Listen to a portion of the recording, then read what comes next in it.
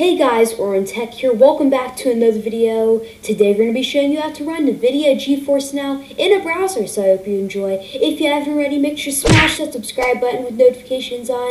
That'd really help me out. You're probably wondering, why should I subscribe with notifications on? Well, it's because I upload daily tech and chromebook content just like this for you guys. Let's go ahead and get right into it.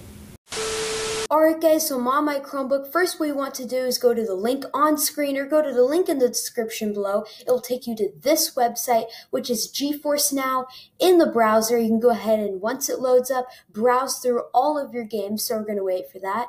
12 seconds later. Alright guys, so once it loads up, it'll have a wide variety of games. You may need to sign into your account. For me, I've already signed in. You have all your games in your library. You can go ahead and scroll down through all the games, all the ones you want to play.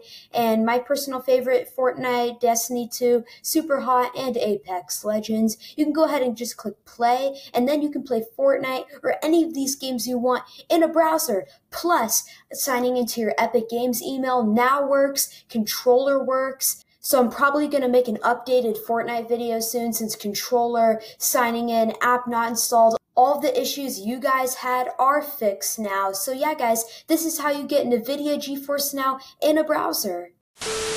Thank you all for watching. Make sure to like, subscribe, turn on post notifications so you never miss an upload. Also subscribe for a shout out. Comment down below, subscribe to get a shout out in my next video. Here are the shouts for this video on the screen right now. Go subscribe to them and subscribe to me. One of these shouts will be you guys. Enjoy Nvidia GeForce Now on a browser. And it's IrwinTech signing out. Put it out the coupe at the light.